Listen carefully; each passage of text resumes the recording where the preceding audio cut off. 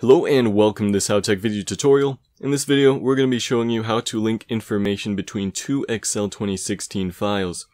So the easiest way to do that is to go ahead and select what we want to copy over. We hit Ctrl+C to copy, and then we click on a cell anywhere here, Ctrl+V to paste it. And if we hit Ctrl or click this Control button, we have this paste link option. So when we do that, if we go over to our original file, and we change Olin to, say, Jim or so, we'll see that it automatically updates in our other file. And we can do this for all the data values here. And this is a very nice feature to sync up your two Word documents. So of course we can also do this for the data down here.